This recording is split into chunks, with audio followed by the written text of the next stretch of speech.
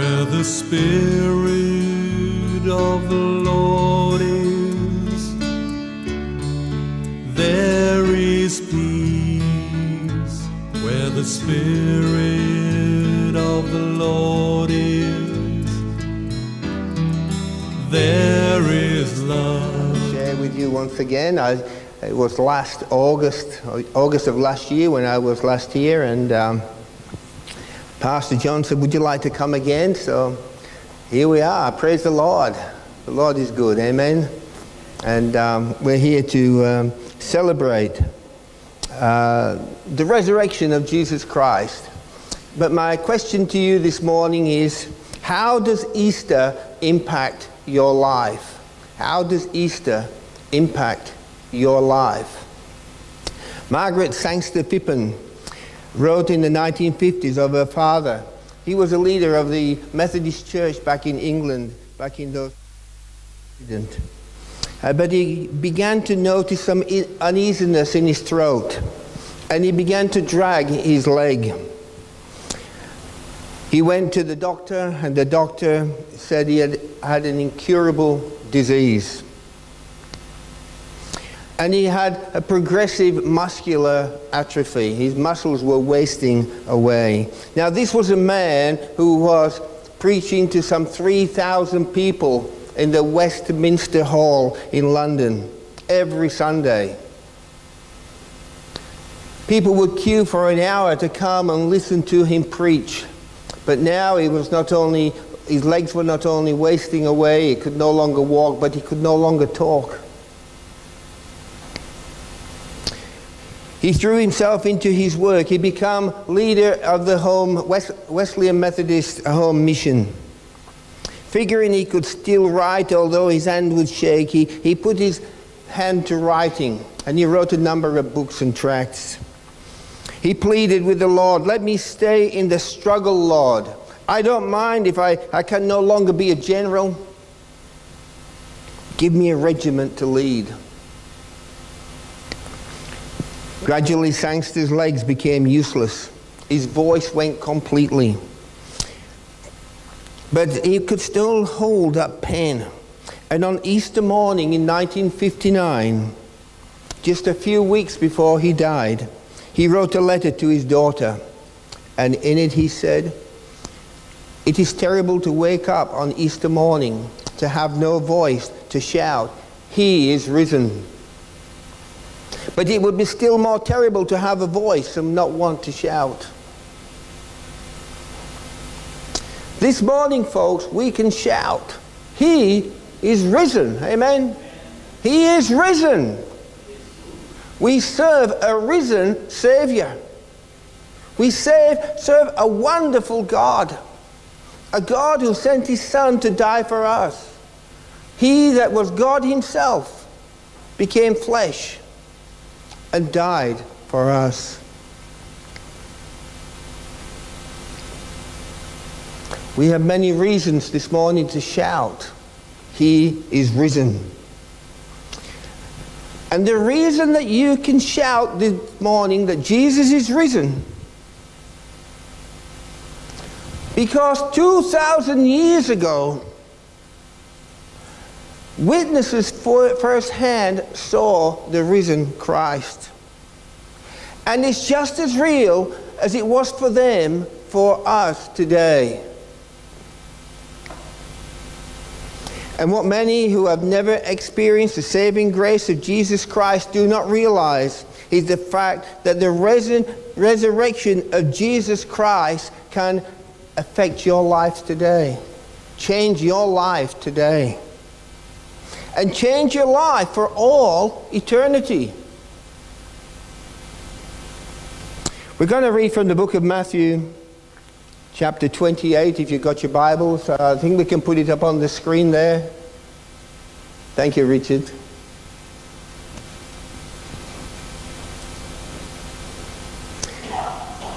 Now late on the Sabbath, as it began to dawn towards the first day of the week, we read in verses 1 through 10.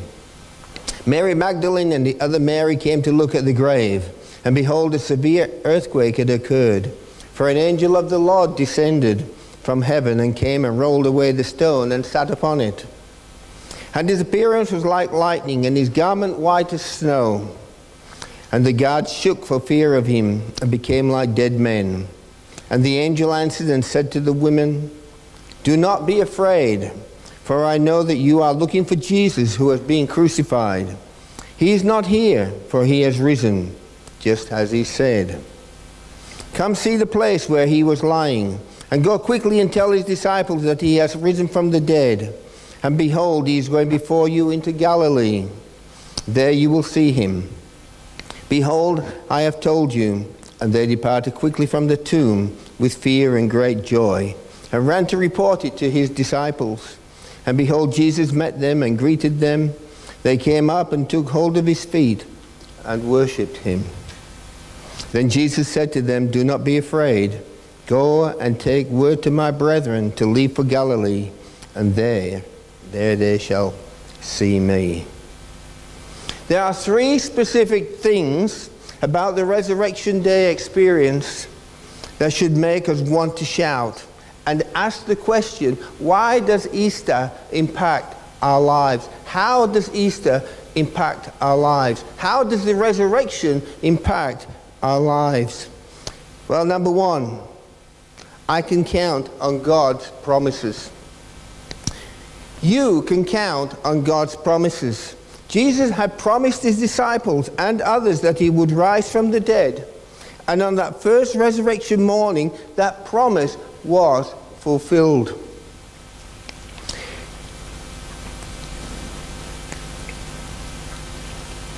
We should have John chapter 2, verses 1 through, I think we have. Yeah, you've got it there. Jesus answered and said to them, "Destroy this temple, and in 3 days I will raise it up." The Jews therefore said, "It took 46 years to build this temple, and you will raise it up in 3 days?" But he was speaking about the temple of his body. When therefore he was raised from the dead, his disciples remembered that he had said this, and they believed the scripture and the word that Jesus had spoken. So Jesus promised his disciples, when he confronted the Pharisees, that if they destroyed his temple, if they destroyed his body, he would raise it up in 3 days. This is a great verse to show Jehovah's Witnesses. Ask them who raised Jesus from the dead, and they will say Jehovah raised him. And Jesus said, "I will raise my body." So God raised him, the Holy Spirit raised him, and he raised himself. Why? Because he's God. Amen? He's God in the flesh. Jesus' promise was remembered by his disciples. And not only was it remembered, it was a force that empowered them and reinforced their faith. He should do the same for us today, because if Jesus' promise about raising his own body is true, then we can believe all of his other promises. Remember Thomas? He did not believe until he saw Jesus in the flesh. Greater is he who has not seen and believed, Jesus said. We haven't seen, but we believe. We believe. Amen? We believe. 2 Corinthians 1:20 says, "For as many as be the promises of God in him, they are yes.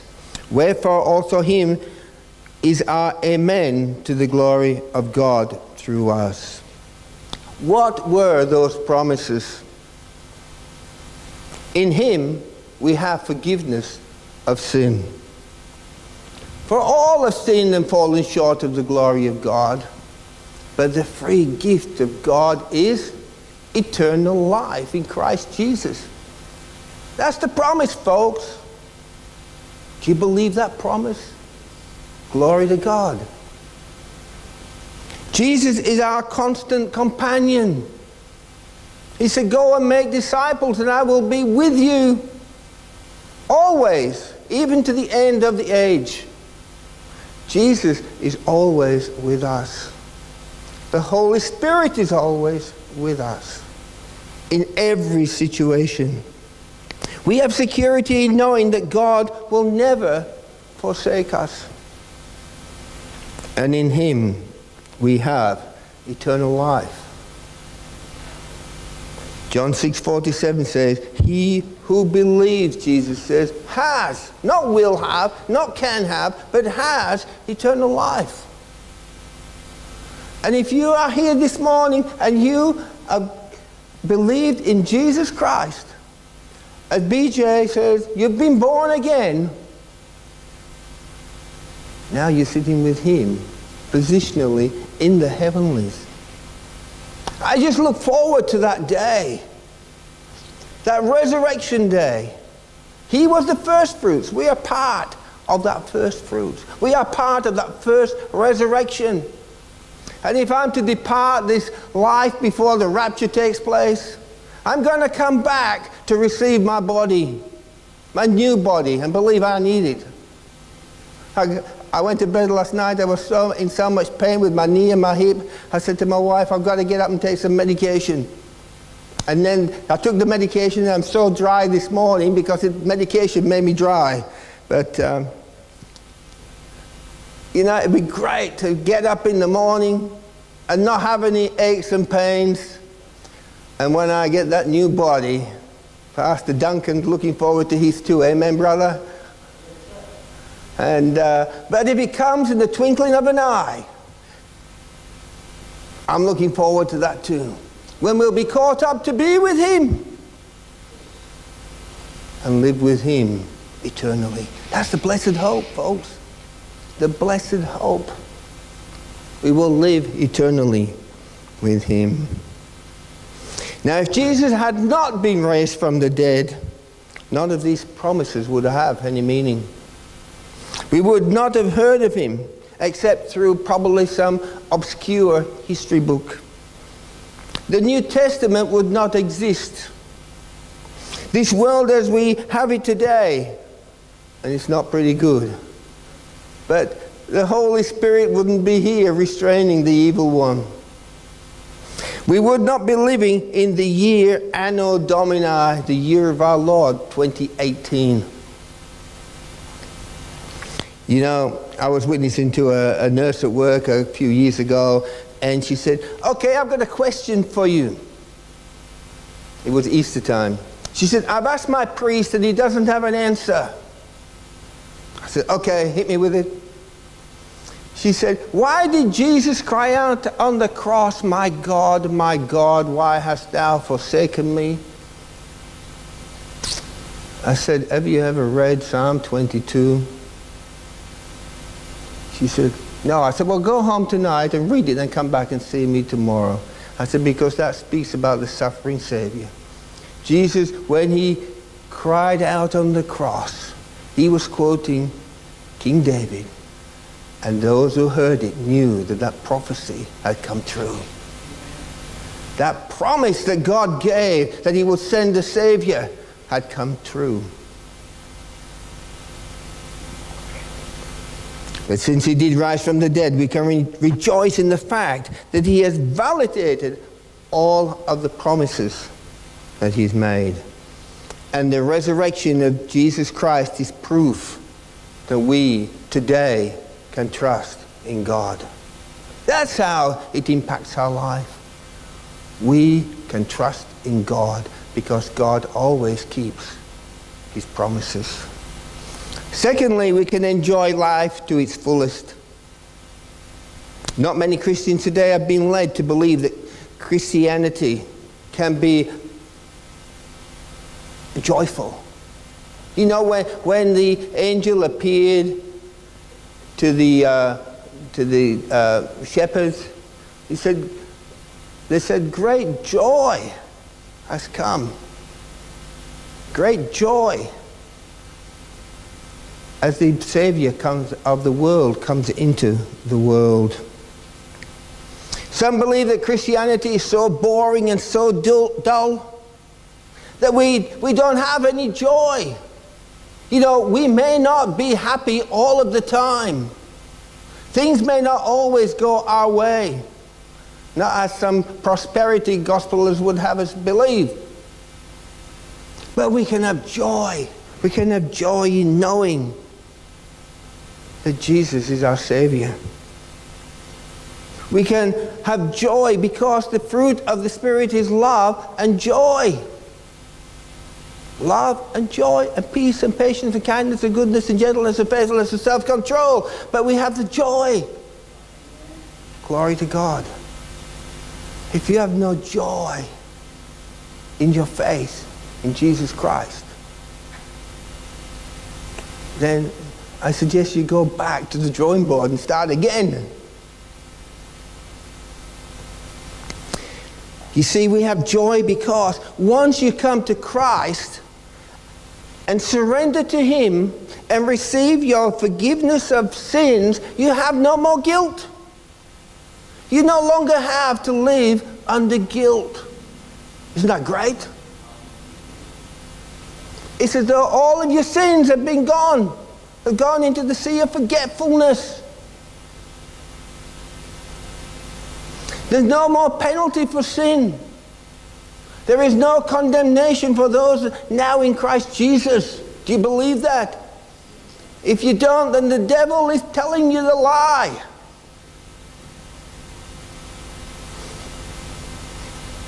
And we have an eternal destiny. An eternal destiny. Glory to God. And I am, as I said before, I'm looking forward to that. So we have a freedom that gives us real joy, something that a non-Christian cannot have.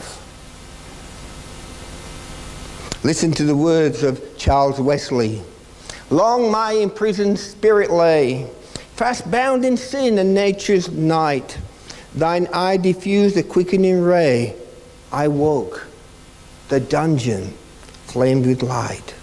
My chains fell off. My heart was free.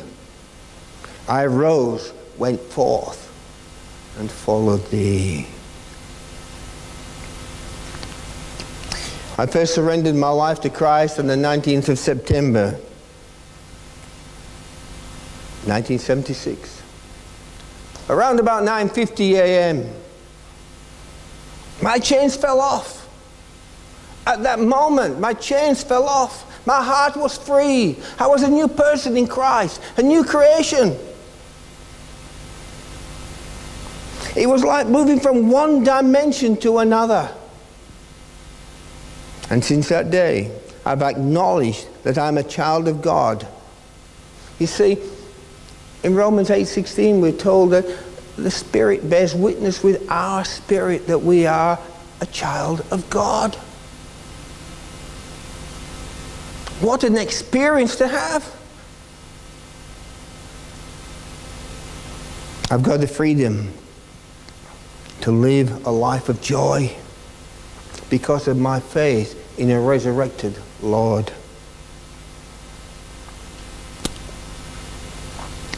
Now, when the ladies, these three women went up to see Jesus and take him out of the tomb, they were afraid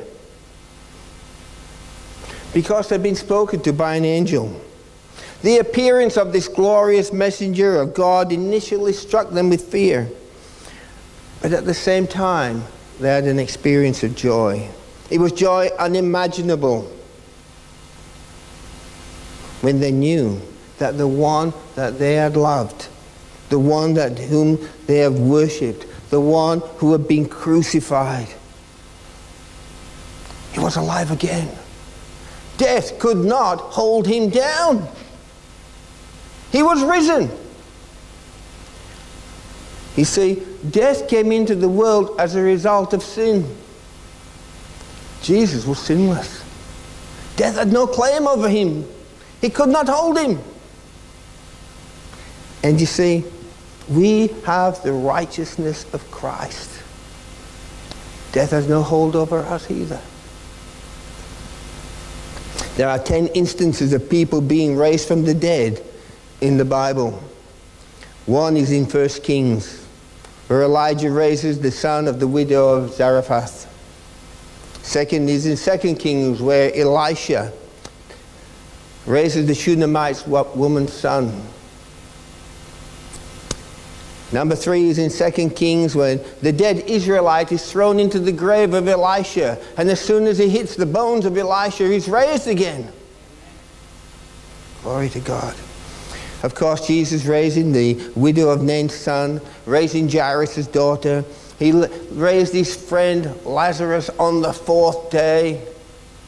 The Jews believed that the Spirit only hovered for 3 days.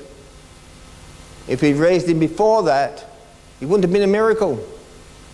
But the 4th day, decay had set in. He raised him on the 4th day. All of the saints that were risen in Matthew 28, verses 50 to 54. Tabitha was raised at the appeal of Peter in Acts chapter 9, and Eutychus was raised by Paul in Acts chapter 20. But Jesus Christ, the Lamb of God that takes away the sin of the world, when he rose never to die again. All of the others died again. That's what makes the resurrection so different to the rest. How does Easter impact your life? I have joy in knowing that Jesus Christ is my Savior. I have joy to know that one day, even though this body should perish, that it will be raised again to live forevermore. You see, part of the enjoyment of life is to know that the resurrected Lord is the same creator of the universe. He came to this planet that we might have life, and have life abundantly. You know, that's beyond my comprehension.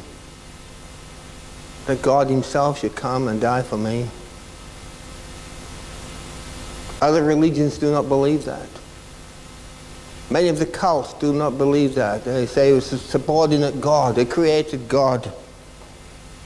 Charles Wesley wrote these words: "Let earth and heaven combine, angels and men agree, to praise in songs divine the incarnate deity, our God, contracted to a span, incomprehensibly made man." Our God became flesh. The thief comes to steal and kill and destroy, but Jesus came to give life abundantly. Not many people can, none of us can comprehend how God became flesh. But you see, John explained it to us in John 1:1, and I'm sure you're all familiar with that verse. In the beginning was the Word was with God, and the Word was God. He was in the beginning with God, and all things came into being through him, and nothing that has come into being has come into being apart from him. In him was life. Original life was in him, and he is the light of mankind.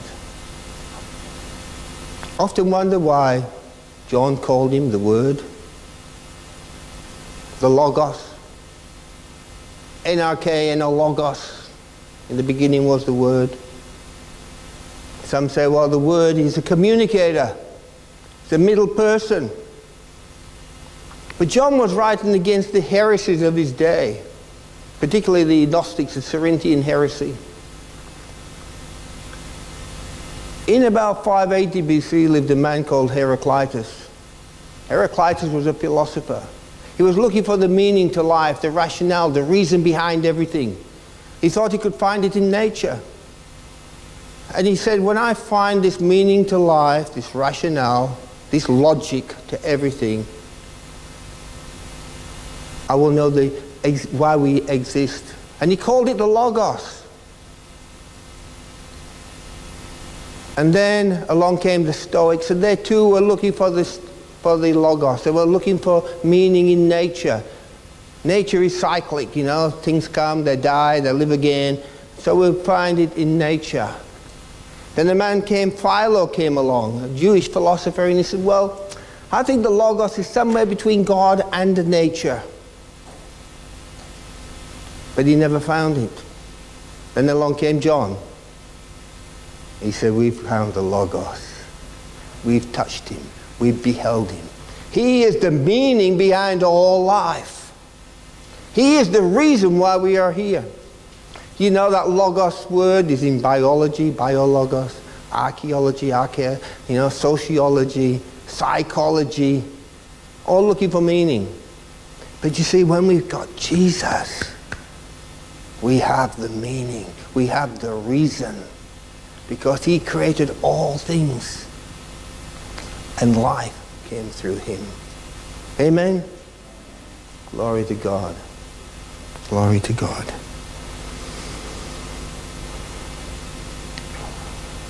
The third thing we learn is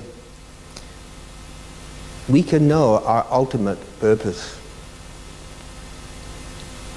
I think the Lord likes the number 19 because it was 2 years earlier than when I accepted the Lord. It was the 19th of August 1973, and that left an indelible mark on my life. I was an atheist. I was an unbeliever. I was walking around the town one morning, and back in those days, no shops opened on Sunday. The only places that were open was the pub and the church. So you either went to one or the other. And I was out of town, and I was walking the streets doing what we called window shopping. And up the road I saw this big church, and I later learned it was a Methodist church. And there was a bus came, and then another bus came, and people were getting off and going up these steps and going into the church. And I thought, well, maybe I can go to church, but I'll wait till everybody else has gone in. And then I changed my mind. Then I changed my mind again. I said, God, if you are real, you go in there with me. So it was 20 to 11. Service started at 10:30. I walked up those steps. I was greeted by the steward, and he gave me a hymn book. I thought, I'll sit at the back of the church, and then I can rush out afterwards. So I sat in the next back pew. So there was just one empty pew behind me, and I sat down, and the steward came in and sat behind me. And it was during the reciting of the Lord's Prayer that his hand came on my shoulder, my right shoulder. I thought, what on earth does he think he's doing? So I turned around, and he's praying like this. I said, Lord, what do you want of me? And the hand squeezed me. I began to cry. I cried for 2 hours. Just walked the streets for 2 hours. How am I going to explain this to anybody? I didn't tell anyone. Until the day I was about to leave for Australia. And it had bugged me all that time. And I left Australia on the 27th of August. It was a year later, in 1974. And I thought, I've got to tell my brother. I'll never see him again, but I've got to tell somebody about this experience. And I told my brother, but just went over the top of his head. But you see, God, when he has a purpose for your life, and you are willing to say, Lord, I'm ready.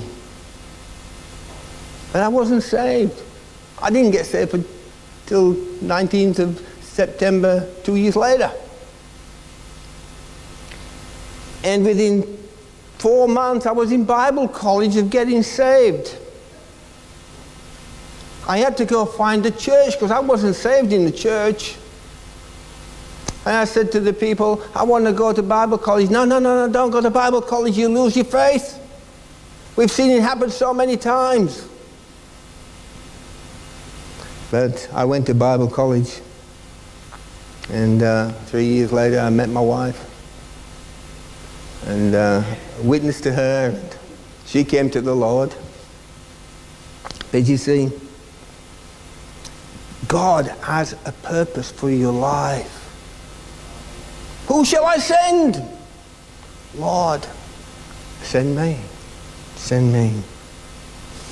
And my life's not been on track, you know. When they send a missile from NASA They have to tweak it sometimes and keep it back on track. And God's like that with our lives. We sometimes go off track and then he has to put us back on track again. Anybody experience that? But we get back on track. In 2008, I was told that I had cancer. I was told to get my affairs into order. Fine. I know where I'm going. But I said to the Lord, I was on the Peter MacCallum Hospital, I was eventually, and I said to the Lord, if you heal me, I'll preach the gospel until the day I die. I was just a bit of an itinerant preacher back then. And the whole room was filled with power. I was overcome by the presence of God in that room. I had a theater room. It was the darkest room in the house, and I used to go in there and pray. And I was healed. God healed me. Since then, I finished a master's degree in theology. Started the church, which I didn't want to do. I never imagined I'd be a pastor. I just wanted to be trained up, but just go around churches and preach. But as I look back through my life, I see that God was there every step, and he wanted to fulfill his purpose in my life. And God wants to fulfill a purpose in each of your lives too.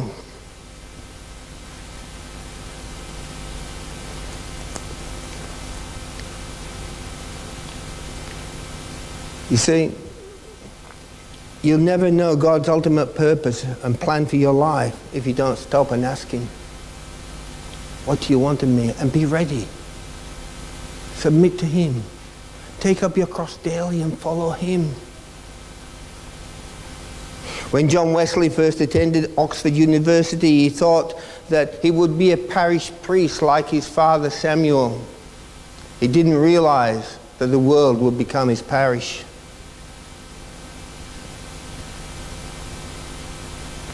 Philippians 1:6, Paul says, being confident of this, that he who began a good work in you will carry it on to completion until the day of the Lord Jesus Christ. He's begun a work in you, folks. Let him bring it to completion.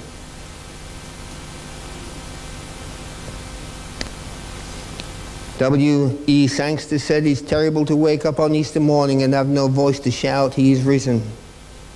But it would still be more terrible to have a voice and not want to shout. Today, we have reason to shout. Why? Because you can count on God's promises. 2, you can enjoy life to its fullest. And 3, you can know your ultimate purpose. The ultimate impact Easter can have on your life and my life is that one day in eternity we will stand together in the presence of God. When that moment comes, in the twinkling of an eye, we will experience our own resurrection because of our relationship with Christ. If you confess with your mouth that Jesus is Lord and believe in your heart that God raised him from the dead, you will be saved, the Apostle Paul said. Jesus is alive today. And just as he rolled away the stone that was in front of that tomb, he can roll away whatever immovable obstacle you may be facing in your life. God says the Spirit of him who raised Jesus from the dead is living in you. As believers, we need to walk daily in the power of his resurrection. We need to be counting on the promises of God in our own lives. We need to have joy. Joy in the faith that we have. That transforms us from fear into courage, addiction into freedom, and anxiety into joy. Are you aware of God's purpose for your life this morning? He can fill the voids in your life and fill you with his purpose. This Easter, I pray your lives will be impacted and you will discover what the resurrection of Jesus can accomplish in each of your lives. To the glory of God. Amen. We have one last song.